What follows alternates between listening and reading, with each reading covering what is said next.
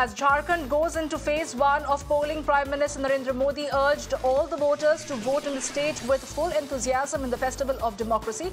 The voting for 43 assembly seats in Jharkhand commenced today with a total of 683 candidates trying their luck, including former Chief Minister Champai Soren and ex-MP Geeta Koda.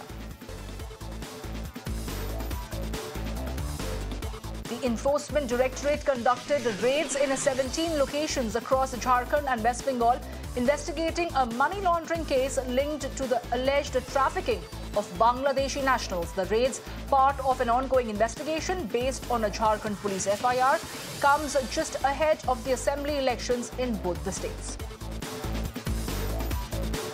Armies of India and China have agreed to carry out one coordinated patrol every week in the Demchok and Depsang areas in eastern Ladakh sector and have already completed one round of patrolling here. The two sides had started coordinated patrols in the first week of the month after completing disengagement in both Demchok and Depsang in the last week of October.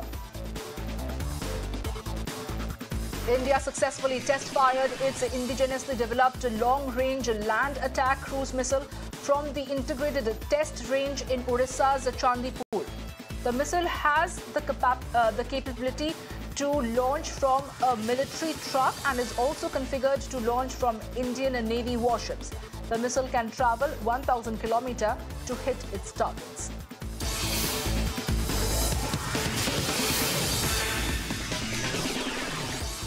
Donald Trump has chosen South Dakota Governor Kristi Noem to lead the Department of Homeland Security, vital to his border security and deportation plans.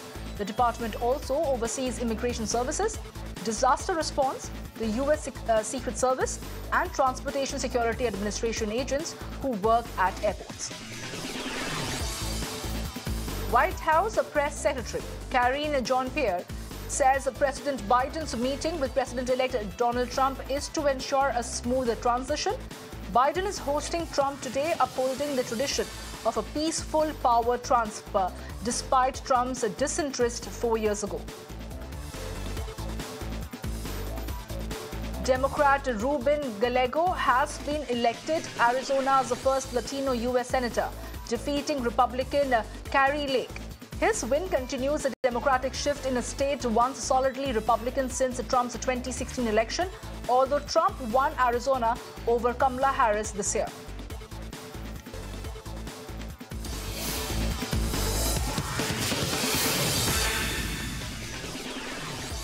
Ukrainian President Zelensky met Tuesday with new ambassadors from Greece, Albania, Japan and Egypt, who presented their credentials and held separate talks.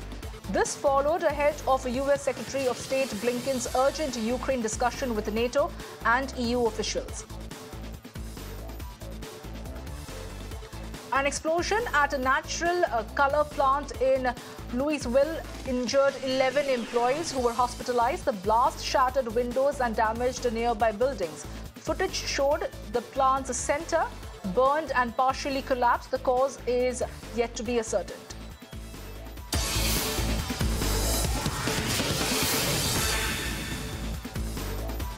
Now, in the world of cricket, the men in blue are sweating it out in the nets ahead of tonight's third T20 International against South Africa, with the 4-match series level at 1-1. Tonight's match holds a major significance for Surya Kumar Yadav's side. Meanwhile, a former Indian pace Munaf Patel has joined Delhi Capitals ahead of the 2025 edition of the Indian Premier League. Patel played 70 ODIs for India and picked 86 wickets during that time. He was also part of India's 2011 World Cup winning side. And KL Rahul has expressed excitement for the upcoming IPL mega auction, saying he would be thrilled to return to Royal Challengers Bangalore and play at Chinnaswamy Stadium again after leaving Lucknow Super Giants. Rahul says he is eager to join a team where he is respected and loved.